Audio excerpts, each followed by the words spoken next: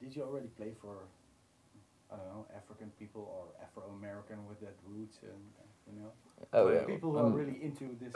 Oh, we've definitely played for Afro-Americans, but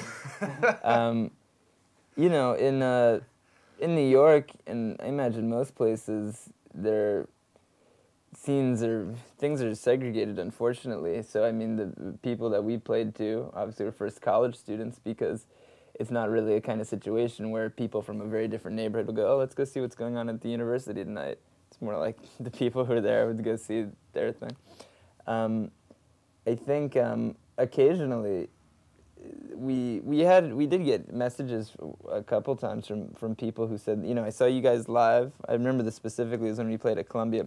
It was a student who was from South Africa, and she said, I saw you guys live, and there was something about your music that I really liked, and then I was kind of listening to it more and seeing some of the things you were talking about, and I realized that you were like into African music, and we thought that was kind of the perfect way for it to happen, because that's the whole point, is that we're not an African band. It's just that we like that music and we want there to be an element of it. So we don't want someone to see us and immediately say, oh, look at these guys, they're doing, you know, a kind of Kenyan thing, they're doing something from Zaire. Just to see us and say, okay, they're doing something a little bit different, and then maybe think about it more and see that there's subtle ways that we incorporate that.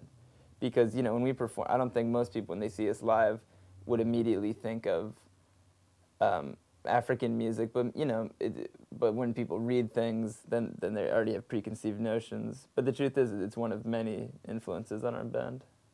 Yeah, one of many. So Yeah. can you name other influences? Sure. I mean, I would say almost every kind of music, but definitely in obvious ways. I think classical music. I think what?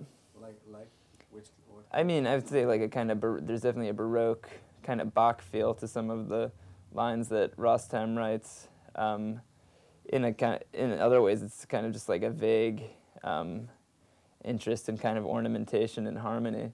You know, it's not always like super specific. I definitely like punk and reggae and ska, and especially like late '70s British music is an influence on me. I think those are some of the main elements. Also a bit like Talking Heads. Yeah, I would file Talking Heads as part of that kind of like early punk movement, in a certain way. Yeah. Okay. And the songs, like a title like Cod Kwassa Kwassa.